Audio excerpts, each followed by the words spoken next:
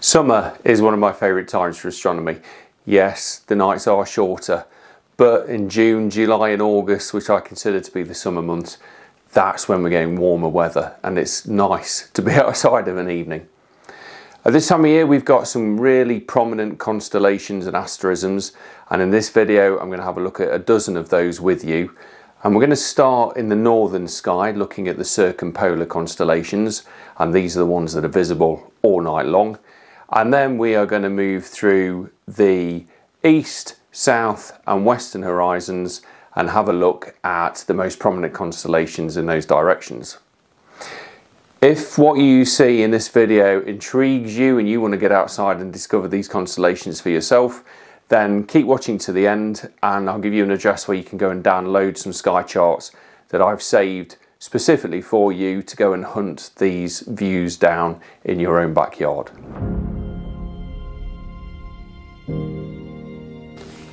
Okay, let's jump into looking at the constellations.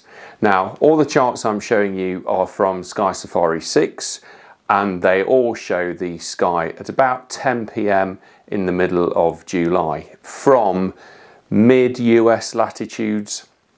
What they don't show is the moon and planets. So I've moved those off so that if you're watching these in a year or 2 years' time, the stars are still relevant, but the planets wouldn't be, the moon wouldn't be. So we'll leave those off the chart.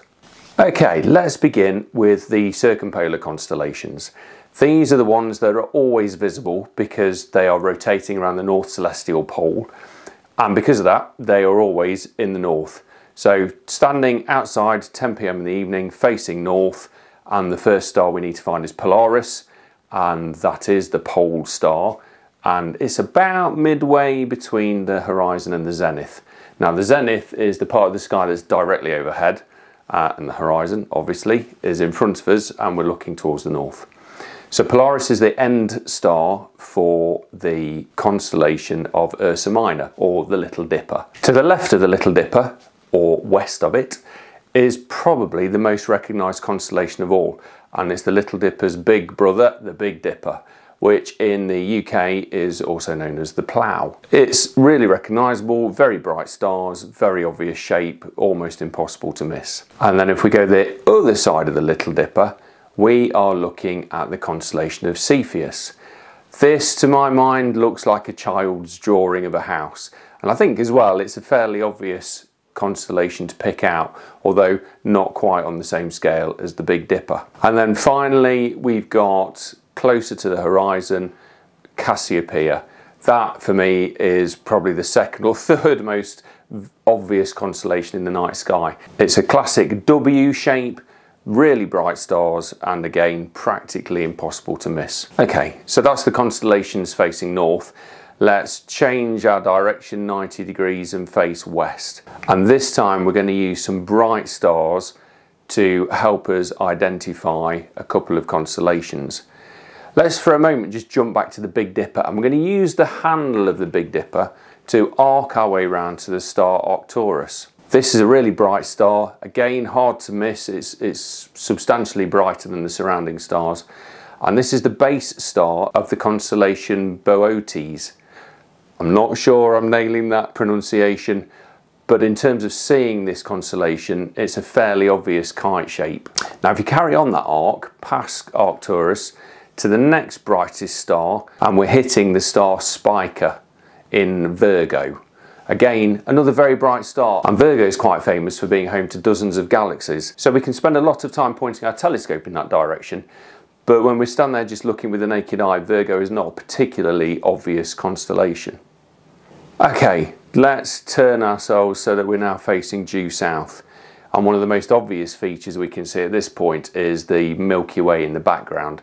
Especially if you've got a darker sky, you can see that raking its way up from the horizon. Now if you're far enough south, the classic constellation that we look for is called the Teapot, and actually it's not a constellation, it's an asterism, which is an obvious shape of stars but not a full constellation. Now the Teapot is part of the constellation of Sagittarius, and because of its location it is also full of deep space objects, particularly globular clusters and galaxies. The teapot shape is really obvious, but if you live in the UK like I do, we're a bit far north, and so it barely comes above the horizon even at its highest. But in the mid latitudes of the US, it is low on the horizon, but it's perfectly obvious. And we can use the teapot shape to point to our next bright star. The spout of the teapot points at the bright star Antares. Antares actually means brightest red star, and when you see it for yourself, that's a fairly appropriate name. It is a bright red star, and it's part of the fishhook shape of the constellation of Scorpius. Finally then, let's turn eastwards, and we complete our tour of the summer night sky in this direction.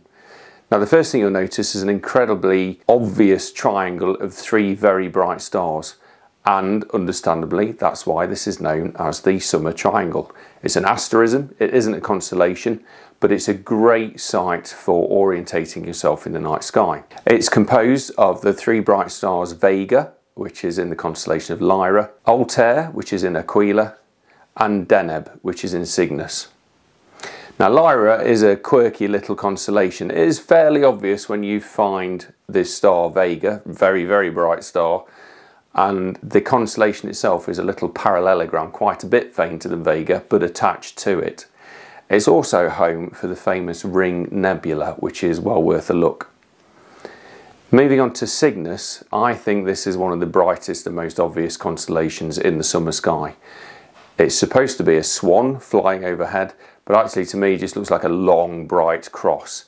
And Deneb is the brightest star in that constellation.